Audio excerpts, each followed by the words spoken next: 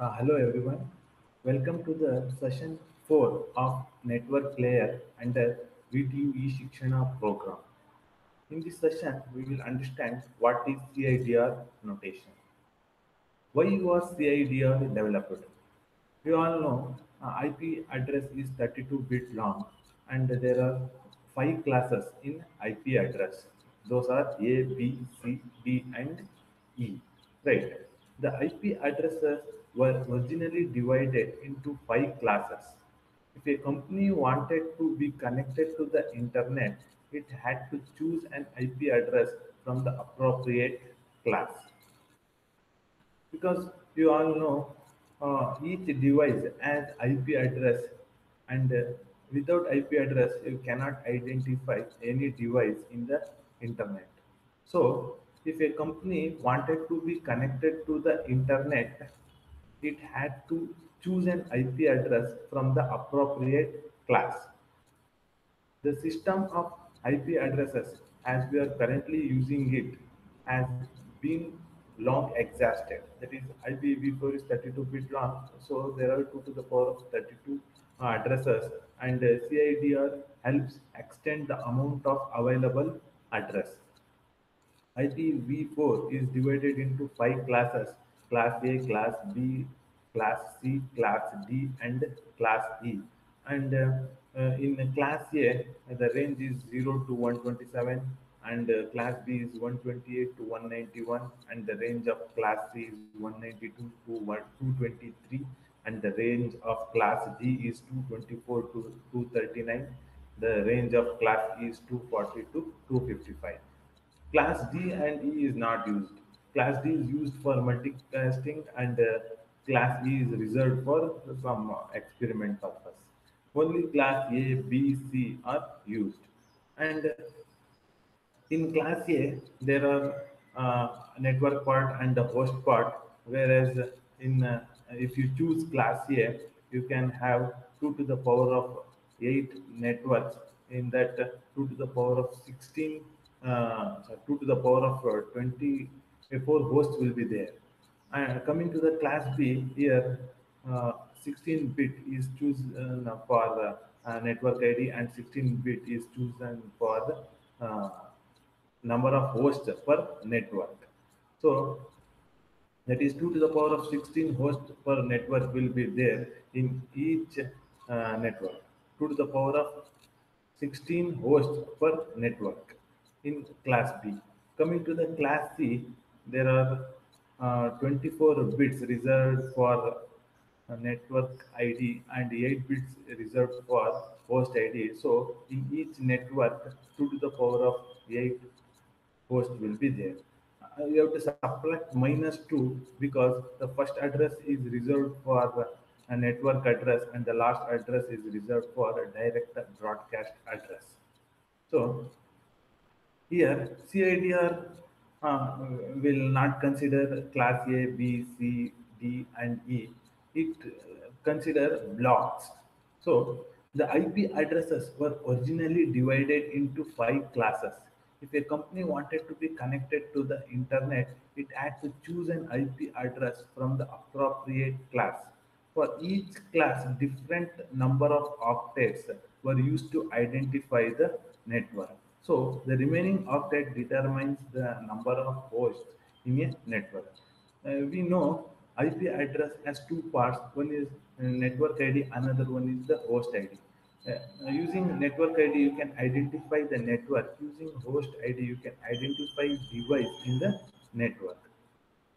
So, why was CIDR developed?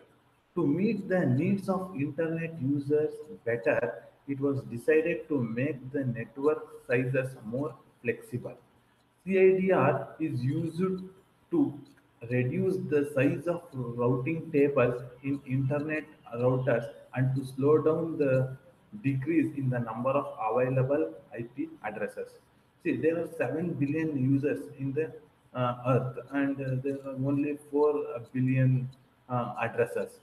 So, in order to compensate the IP address, CIDR notation is used. So, routing tables are located in the router to find the correct destination address.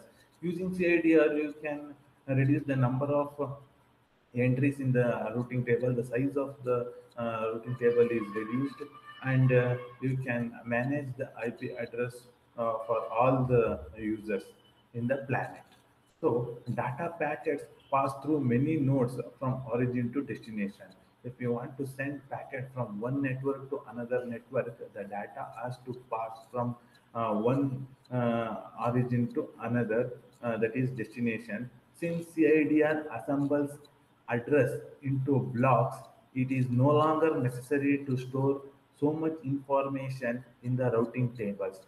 This means that several addresses are combined into one route. For this purpose, CIDR is used. CIDR means classless inter-domain routing.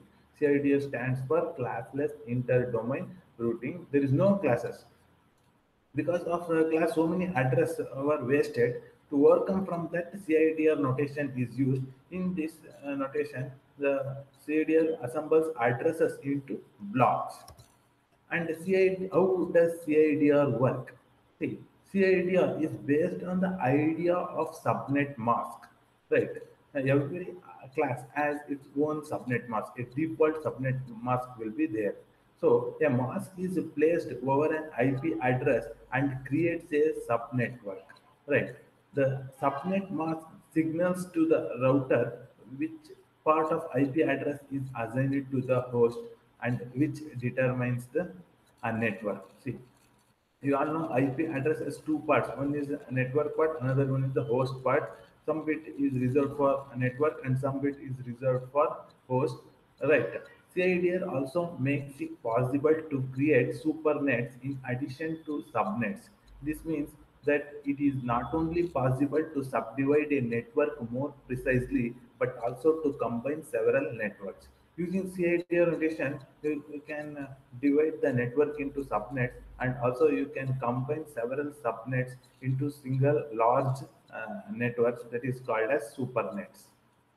Okay, if the network is too large, it is difficult for the network administrator to manage. So the network is divided into different subnets. And between subnets, a router will be there, and between network, a router will be there. If you want to send packet from one network to another network, the data has to pass from one router to another router. Based on that, hop count is also calculated. Supernets are important. For example, if a company has several locations, if a company has several locations but wants to deal with all computers in the same network, Supernet allows several networks to combine into one route, which is why this technology is also called route aggregation. Route aggregation, that is grouping of routes. This means that data packets are only sent to one destination regardless of where the hosts are located. Coming to the CIDR notation, the modern standard form of the specification of the network prefix is CIDR notation, used for both IPv4 and IPv6. It counts the number of bits in the prefix and appends that number to the address after slash. Right. This notation was introduced with classless inter-domain routing. This is what CIDR stands for, classless inter-domain routing. For example, the IPv4 network 192.0.2.0 with the subnet mask 255.255.255.0. See, this is the class C address, class C, because from 0 to 127, the range, you have to check this first octet. 0 to 127 is class A. 128 to 191 is class B. 192, if the address starts from 192, then it is class C. 192 to 223 is class C.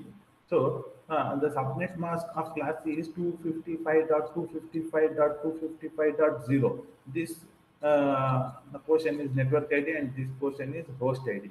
So there are 2 to the power of 24 networks, and in each network 2 to the power of 16 hosts will be there. You have to subtract minus 2, that is 2 to the power of 16 minus 2, because the first address is reserved for network address, and the last address is reserved for direct broadcast address, and written as 192.0.20/24, because you have to count this one, that is 255.255.255.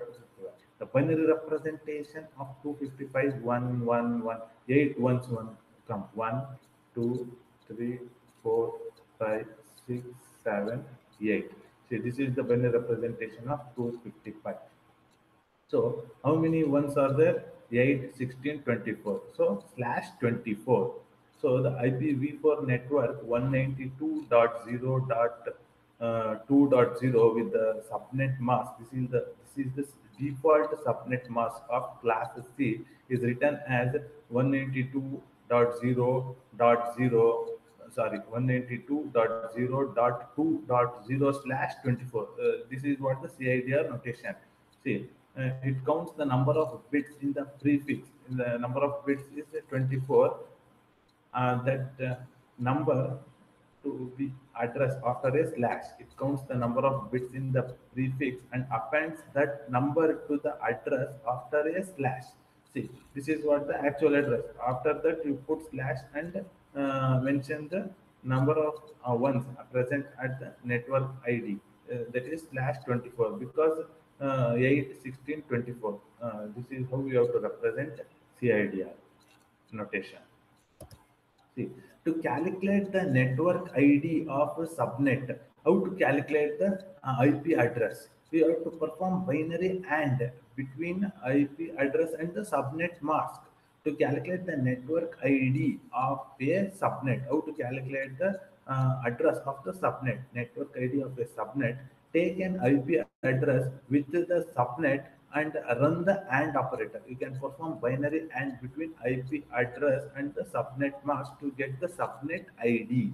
To get the subnet ID, you have to perform the binary AND between IP address and the subnet mask. Even in a calculator also you can perform this operation.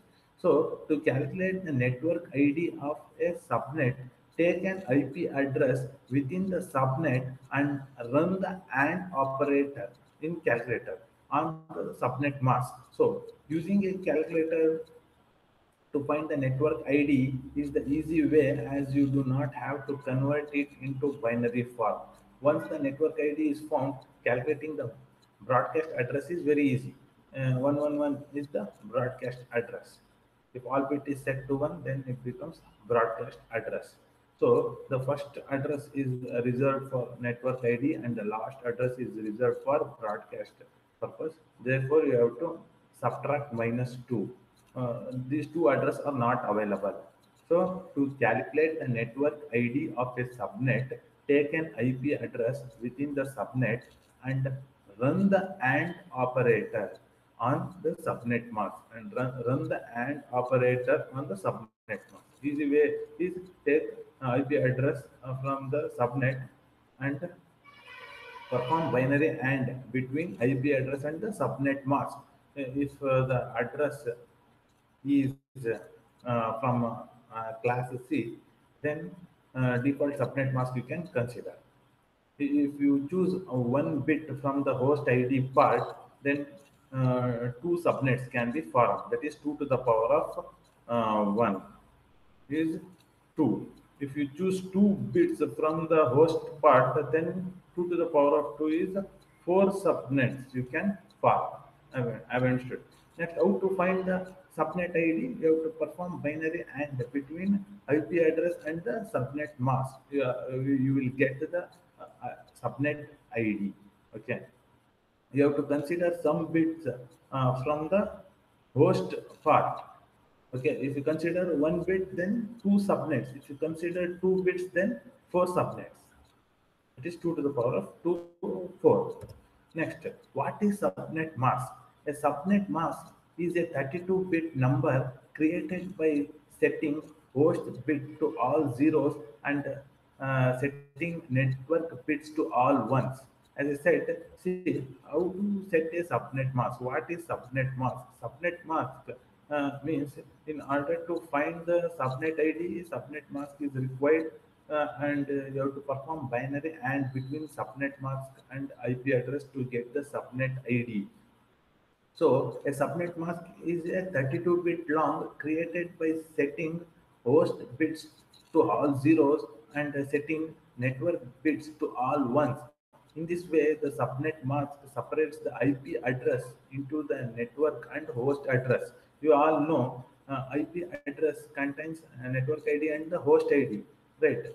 So if you want to reach the target server, first you have to identify the IP address. Using the IP address, you can reach the network, and also you can reach the target host. And if you want to reach the application, for that port number is required. So the 255 address is always assigned to a broadcast address. If all bits are 1, then it is the broadcast address. If the bit is 0, then it is the network address. And the zero address is always assigned to a network address. Okay, and neither can be assigned to host as they are reserved for these special purposes. That's why you have to subtract with the number -2, because if there are 8 bits reserved for host, then 2 to the power of 8 host will be there in each network. But you will get only 2 to the power of 8 minus 2, because the first address is default address and the last address is a broadcast address. So the 255 address is always assigned to a broadcast address, and the 0 address is always assigned to a network address. These two address you cannot use for the system. Class A IP address classes and subnet mask. Class A, B, and C networks have neutral mask or default mask. See, Class A mask, default mask of Class A is 255.0.0.0. That is, 8 bits is reserved for networks and 24 bits are reserved for hosts. And Class B here, 255.255.0.0. This is the default subnet mask of Class B. Why the subnet mask is required? Subnet mask is required to find the subnet ID. You have to perform the binary and between IP address and the subnet mask. And Class C, the Class C subnet mask, the default subnet mask of Class C is 255.255.255.0.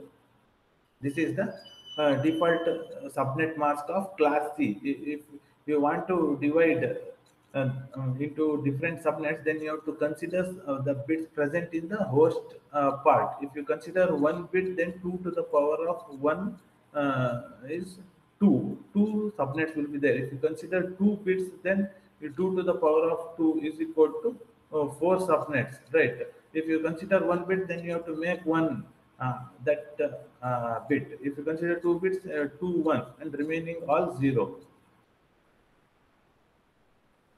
Right, right, like this. And see, an example of Class A IP address and subnet mask would be the Class A default subnet mask. See, Class A default subnet mask is 255.0.0.0, and an IP address is 10.20.12.2, because this is the first object you should consider. If it comes within the range 0 to 127, then the address belongs to Class A. See, the example of Class A IP address and subnet mask of Class A is 255, and an IP address is this one. See, this is what the IP address. An example of Class A IP address and the subnet mask would be the Class A default subnet mask and an IP address.